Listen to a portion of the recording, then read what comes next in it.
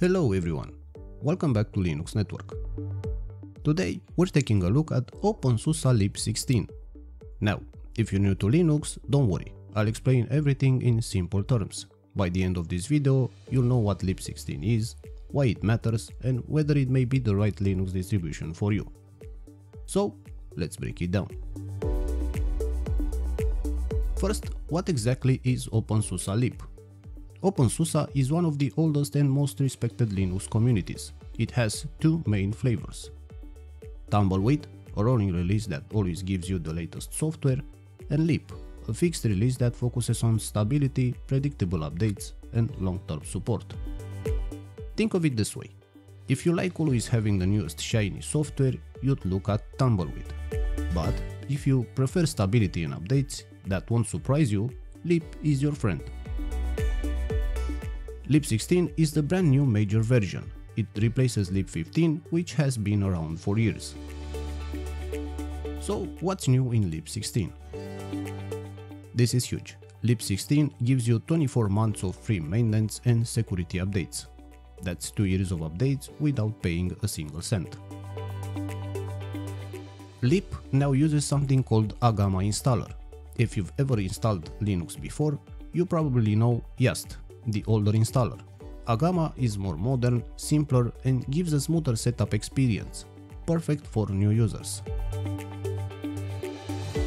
The package manager zipper now supports parallel downloads. That's just a fancy way of saying updates and software installs happen faster than before. Here's a big one. lib16 now requires a CPU that supports x86 64v2. In everyday terms, that means you need a computer built around 2008 or newer. If your computer is older than that, you can still use openSUSE's other options like slow roll or tumbleweed.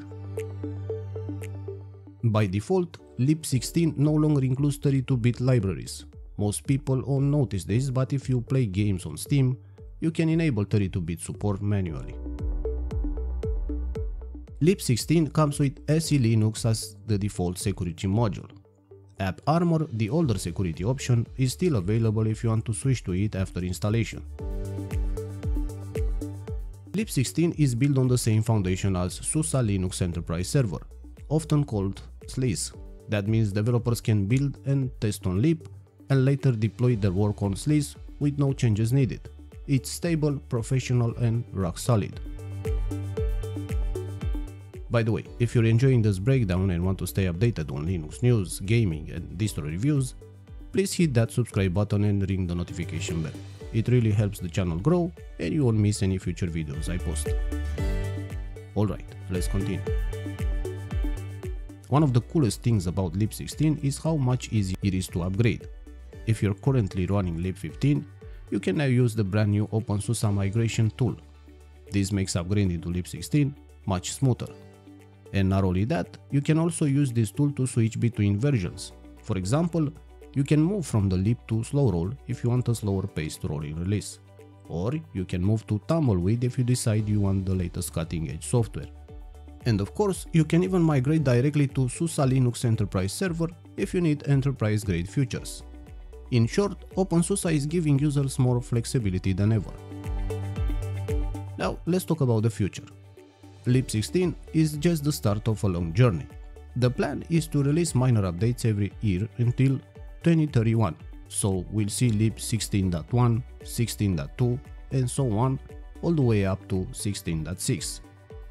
After that, in 2032, a successor to lib16 will be released. That means if you choose lib now, you can feel confident that it has a clear long-term future. Even lib micro, the immutable server version of openSUSE, is following the same schedule. So what does all of this mean for you, the everyday user? Well, it means that if you want stability, lib16 is one of the best options out there.